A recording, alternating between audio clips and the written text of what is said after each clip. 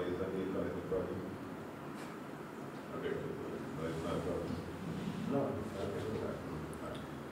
Okay, we were honored and very happy to have been in St. Vincent these last couple of days for the launch of the Caribbean Foundation for the Development of Caribbean Children. It has been quite an experience interfacing with policymakers from all across the Caribbean, from both the health as well as the education sector. Our interaction with them today gave us a great deal of confidence in the potential of the foundation to address the needs of the sector and to proceed with efforts at collaboration, stronger institution capacity building, and collaboration with other stakeholders in the field of early childhood education. Yeah. So, Didacus Jules, Portfolio? Chairman of the foundation. Lisa Jordan, Executive Director of the Bernard Van Leer Foundation. And the Bernard Van Leer Foundation has been engaged in this region for at least 40 years.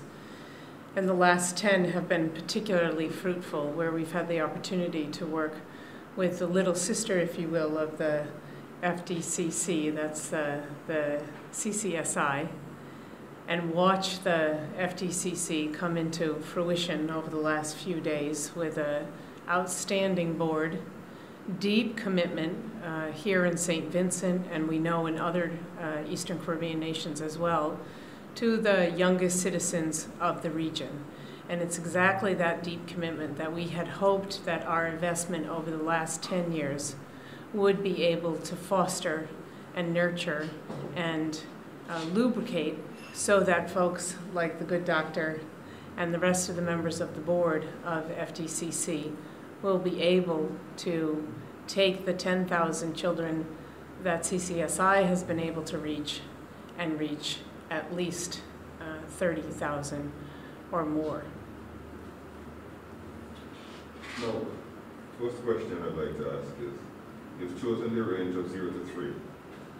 Why? And what is going to be the major focus in seeking to achieve whatever the objective is? And you could probably tell us the objective. Okay, well, 0 to 3 is our priority. 0 to 3 is our priority age range, but we're actually looking at the entire range for early childhood, so we're talking 0 to 5. But the reason for the 0 to 3 is that it is a totally underserved sector of the early childhood range. And importantly, the latest research, and that was presented extensively at the conference in the last couple of days, the latest brain development research shows the absolute importance of that period from birth to 3 years in the development of the child.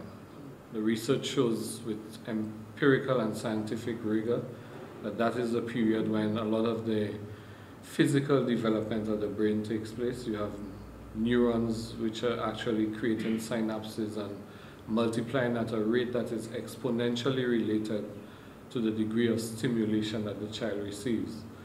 So, as you know, for many of us, our traditional child rearing practices assumes that babies can't learn, right? That you only reach when you reach 5 and you enter preschool is when you start to learn. Well, what the research is showing is that that is completely a false assumption, and that in fact we need to maximize the stimulation that takes place from birth to 3 in particular. Now, the upstream effect of that is very wide-ranging, because if you think about it, if that period of your life is a period in which the optimal development of your brain takes place, it means if we ignore that period and then we focus on the later period, then everything we do is a catch-up effort. It's remedial in essence. And we do not realize the true potential of the individual.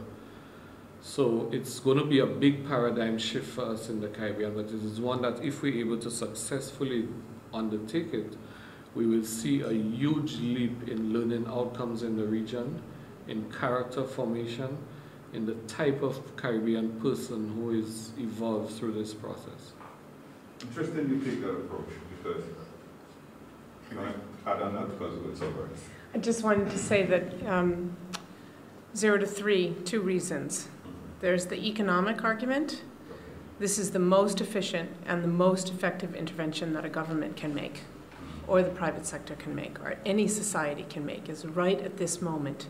It's very efficient, it's cost effective, and we know that from research that's coming from a Nobel Prize economics winner, James Heckman. Everything else is remedial, everything else. So start at the base. Second thing is, as the doctor said, we're looking at 700 neural connections per second in a baby's brain. 700 neural connections a second, and if you don't use them, you lose them. So that's why it's so important to be investing in these children right at birth. I think that is absolutely stunning. The approach to kindergarten in the region is one that I suspect, from what you've just said,